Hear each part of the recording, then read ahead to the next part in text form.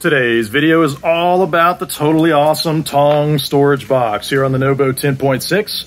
We'll cover 3 points in this video: why you absolutely need this mod on your rig, how to install it, where to get it, and last at the end, I'll tell you if I have any regrets or if I'd buy it all over again. So stay tuned. Hey, welcome to my channel, Adventure Rocks, which exists to build up the family by providing resources to enjoy the great outdoors together.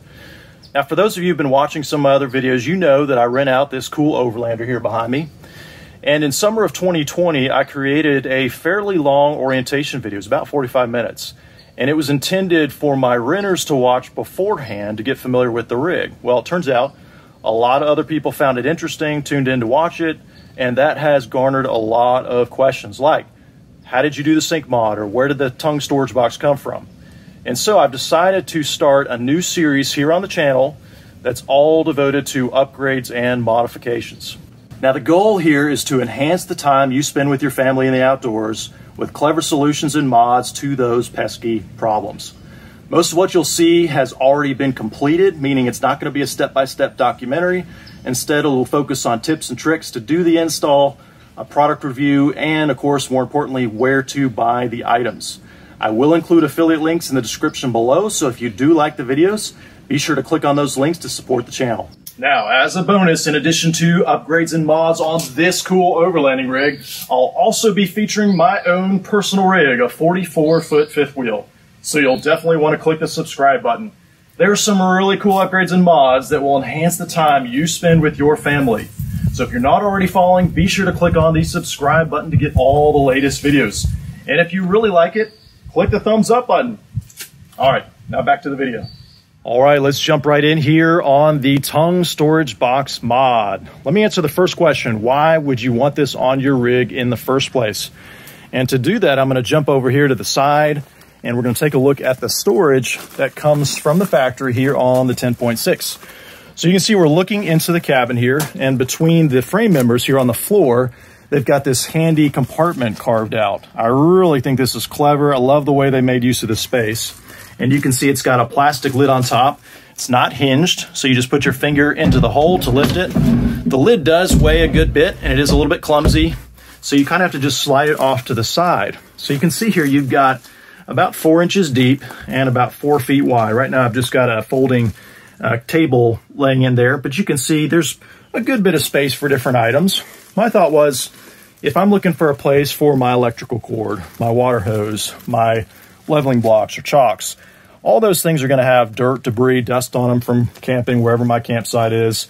And I really don't want to be bringing them in and out of here every time, especially where I'm sleeping. I want to try to keep this space as neat and clean as I can. And so on top of that, the lid, like I said, doesn't stay up. It can be a little bit hard to reach things. I'm over 6 foot. And if I'm trying to reach anything past the halfway point, it starts to get just a little bit of a stretch. So not super convenient on that front. But I do love the way they made use of this space. I just think it's better suited for things that you're going to keep inside the rig, or maybe things that you're not going to use as much. So those are some of the reasons that landed me here on this tongue storage box. Let me just show you how much room you've got inside here. You can see all the items that you typically use outside, from your electrical cable to your water hose, to your whisk broom, your tent poles, your leveling blocks and chocks. All those things are inside the tongue box now on the outside of the rig. Now let me get all these things pulled out, and that way I can give you some measurements. All right, so check this out. All these things were inside the tongue storage box, things that typically get dirty, things that you use on the outside, and now they're staying outside. And now you can see just how much space you have inside the tongue storage box. So let me give you some dimensions. Inside, from the longest side to the longest side, 36 inches here in the back. Then along the front, 18 inches. On the diagonal, 18 inches. And same on this side, 18 inches. Then overall height inside, from the bottom floor of the box to the top, 16 inches. So you can see quite a bit of storage and room to put different things inside the tongue box. All right, let's talk about how to install the tongue storage box. So every NoBo 10.6 comes standard with a 20-gallon propane tank mounted here up in the front. Now, a 20-pound propane tank is 18 inches tall, typically. Remember, the tongue storage box is only 16 inches tall. So how did we do this? Well, fortunately, the factory recessed the propane tank into the A-frame such that it is flush with the bottom of the A-frame here. And so even though the propane tank is 18 inches tall, it sits down, and therefore we can accommodate it here in this 16-inch tall tongue box. Now that means all we have to do is make a cutout for the propane tank all the way around in order to install this tongue storage box. So next you just have to figure out where you want the propane tank to fall in your tongue storage box. And for me, that was mostly dictated here by the battery storage box right behind it. I wanted to keep this battery storage box right between the rig and the tongue storage box. And I also did not want to intrude too much on the tongue jack up front here. And so for me, my goal was to get it as tight as I could against that battery storage box. And so you can see here, I've allowed quite a bit of space behind the propane tank. And then moving to the front of the storage box, I've got a little bit of space there. Other considerations on my unit, this holder for the propane tank was welded to my A-frame. And same with this bracket here that holds the regular. All this has been welded together. And so you can't really take that off. What I chose to do was leave a little bit of a gap here. You can see it's only about anywhere from 1/4 inch to 3/8 of an inch all the way around the propane tank. And this is actually a good thing too, because when you think about it, propane tanks, they may have some small leaks sometimes in some of the fittings here. Sometimes you may open up a propane storage container and you smell a little bit of propane, and that's pretty normal.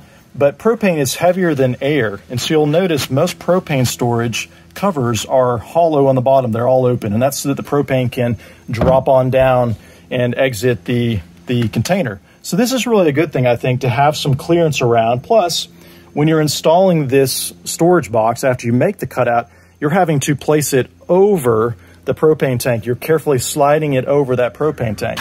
And so really having some clearance all the way around your tank is a good thing. Now you can see here I did have to notch it out just a little bit more to fit around this bracket. I also chose to do the same thing to fit where the clamp is right there. And then if we come around here to the opposite side, you can see I also notched it out for the gas hose to fit through. So when you do your measurements before you make your cutout, just double check everything, make sure your measurements are right, and give yourself enough clearance to slide this tongue storage box right on over the tank once you get it all cut. Now a standard 20-gallon propane tank is approximately 12 inches in diameter. It just so happens that if you've got a 5-gallon bucket or even one of these smaller 2.5-gallon buckets, they are typically around 12 inches in diameter as well.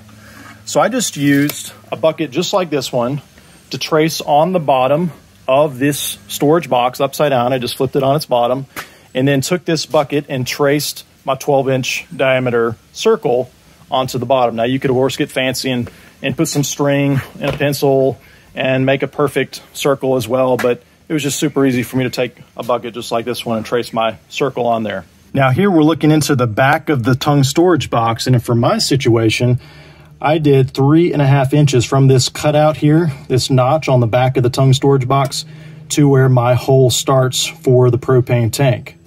And in the front of the tongue storage box up against the propane tank, you can see I've got just under 2 inches there from the front of the tongue storage box to where the cutout begins for the propane tank. Then the propane tank itself is centered on the A-frame, and so I simply centered it from left to right inside the tongue storage box. All right, let's talk about the tools to get this job done. So I used a standard drill bit for a pilot hole, and then came back with a jigsaw just like this one with a wood cutting blade. It'll cut like butter in the plastic. And I cut my hole, I did a dry fit. I had to fine tune it just a little bit to clear some of the obstacles you can see there.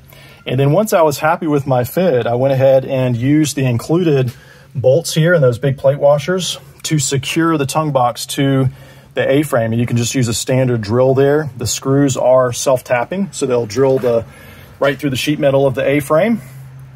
And you'll put 4 of those in. So you can see there's one here in the back, another one on the opposite side, and then 2 in the front there. Now you'll notice 2 other bolts here on either side of the propane tank, and those are actually for the mount, the propane tank mount. I went ahead and put those on top of the tongue storage box as that I didn't want a bulge or something, poking through the bottom there.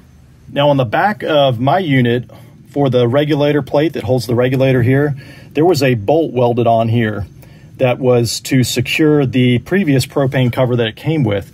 And for me, it was in the way. It stuck out a good inch, inch and a half, and I could not slide things here between the regulator and the tongue storage box. So I just took a reciprocating saw tool and just nipped that little bolt right off there, and that way I've got plenty of room to get things in and out here. All right, that's really it for the install. You can see here on the front, you can put a padlock if you wish, or I've just got a quick clip just to keep the lid from popping open inadvertently. Now you might be thinking, where can you get this tongue storage box? Well, I'm going to put a link in the description, an affiliate link, where you can get this exact same tongue storage box. Now remember, you do need to modify it just like I did so that it fits around the propane tank there. There are a bunch of other boxes very similar to this one you can get too. And so I will give the measurements here. That way you know what this one measures on the outside. Exterior dimensions, 36 inches in the back, 18 inches in the front, 17 inches on the diagonal on either side, and then this little section here about 4.5. The overall height of the box is 17.25. And let me point out one other important consideration here. You can see when the box is open, the lid does protrude the way it hinges there about another 1.5 to 2 inches. So you just want to give room. In other words, if you push this box right up against something like a trailer, you're not going to be able to open it. So you just want to make sure you give yourself some clearance for that lid in the back there. Last question, do I have any regrets or would I buy this one again? I would absolutely buy this exact same box again. Now there are many other boxes, some of them metal, some of them have diamond plate on them. I mainly decided against metal due to cost, and this plastic one here is corrosion free. I didn't want to have to deal with rust. It's easy to cut and modify. Even though it is plastic, it is fairly thick and it feels very tough. It's definitely strong enough to house all your gear and tools inside here. When you shut the tongue box, it may seem tempting to want to climb on top of here. I would not recommend it. If you have to get to the roof, you still got room on the A-frame to step down here. You know, maybe you could rest a knee on top of here for balance, but I would not bear your full weight on top of the box. The box is waterproof. I have never had problems with water getting in. You can see here it's got a lip, and then up under here another lip. So really the chances of water getting in here are pretty slim. We've had quite a bit of rain in different situations, even driving through the rain, and never had a problem with water getting inside the box. I have seen some folks attach U-clips to the lid, and that way you can put a hammer or something like this and kind of clip it into the lid so it's always easy to get to. So that's definitely a clever idea. I'm going to mention one other thing, and some people might view this as a con, and that is the way I've got this tongue storage box mounted on the front. You can see it protrudes on either side of the A-frame. It is about 3 3/4 of an inch on either side there. And that is because I wanted to keep the battery box behind the tongue storage box. And you also, remember, have to have about 2 inches of clearance for this lid to hinge up so it doesn't hit your rig in the back. Now for me, this is not a con. Visually, I'm okay with that. The only situation I can think of where you might have a little bit less clearance is if you are with your tow vehicle hitched up and you're about to jackknife the A-frame. Maybe you're in a tight spot or you're in an awkward angle trying to back something up, make a 360 turn or something, and your tow vehicle's bumper is getting very close to kissing the A-frame. Well, now you have, 3 3/4 inches less of clearance because this tongue storage box is sticking out. Now for me, I'm okay with that. There's really not a lot of times you're going to be jackknifed like that and you really need that space. And personally, I'd rather kiss this with my bumper on the tow vehicle than hit the metal A-frame. All right, that's it for today's video. Thanks so much for watching. I hope you found it incredibly helpful. If you did, be sure to give me a thumbs up and make sure you are subscribed. There's going to be some really cool upgrades and mods coming up in this series that you definitely don't want to miss. Be sure to support the channel by using the affiliate links below. And last, if there's something you're not seeing in these videos, leave a comment. Let me know. All right, thanks for watching.